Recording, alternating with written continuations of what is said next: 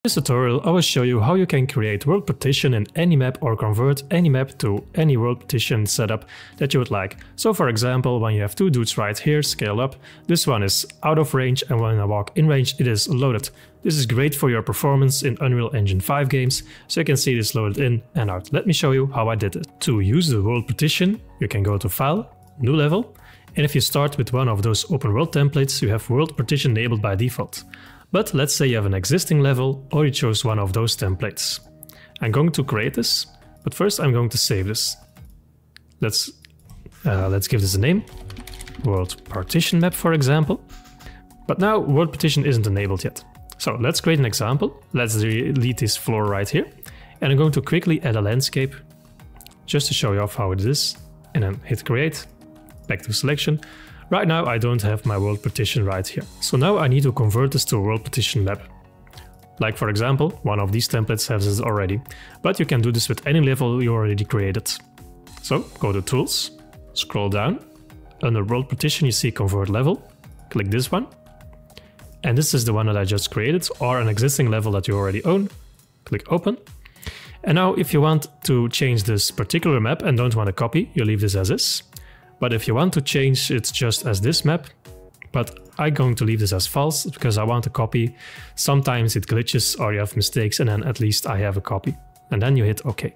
And then you hit Save Selected. Now when you first see this, don't panic because we need to load in our world. You can scroll in and out. Scrolling out you can see that you can have a range selected. Right click and load region from selection. And then you can see your landscape once again. Or what you can also do is select certain layers, right click and then unload this. So now I'm going to load from here once again, or have everything loaded. And then you have world partition right here. If you don't see this, go to Window and then world partition and then world partition editor and you can see this here. You can also load in what you need or what you don't need. So now you see two loaded regions, unload and load once more if you made the same mistake as I did.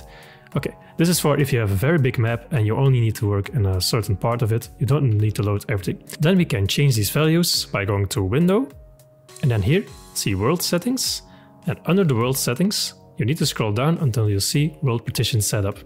And you can see that Streaming is enabled, but let's preview the grids. So, after a little waiting and compiling, you can see that the grids are working. And you can see when I zoom in and out, cells are loaded and unloaded. So whatever is in front of here, my player will or won't see, which is better for performance sake. Okay. And this is the size of the grid, so you can also change this one. So open up that grid one in here and open up this index. Now you have the cell size. Let's see what happens if I move the cell size down. You can see these get smaller. So less things far away will be loaded. Same for the loading range. You see, the circle right here is what is loaded.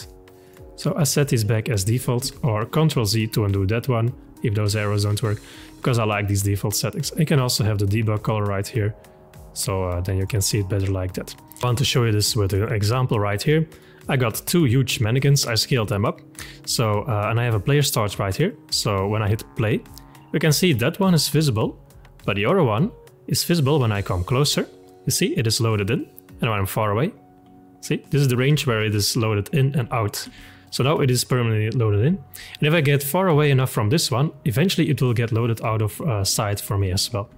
But let's say this is a mountain, for example, and I always want to see the mountain. Make sure to have that actor selected and then click here back on details. And then you look here for world partition. So world, and you can see it's spatially loaded. Right now it's spatially loaded because it will load in and out. So when I untick this box and it is back to false.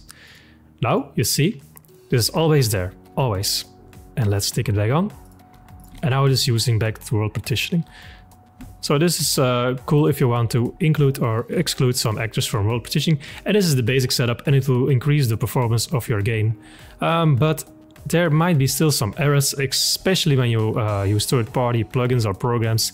Things may be buggy and you have to find your way out. But for most levels and most basic setup, this is how you can, well, start with world partition or convert it like I showed you before. Anyway, have fun with it. Don't forget to grab the free GameDev toolkit in the description down below this video. You will get my free ebook on how to get better at game development, a free game design document to plan out your projects, and a free tutorial series where you create a platformer game from scratch. And those who are hungry for more, I offer a sneak peek and overview of my new premium course, The Unreal Vault, where you learn how to create beautiful levels, create a game from scratch to finish, and how to set up boss fights and create dragon fights with different attacks including fire breathing. So if this sounds like a good deal to you, I see you there. Click the link and grab your GameDev toolkit now while it's still free.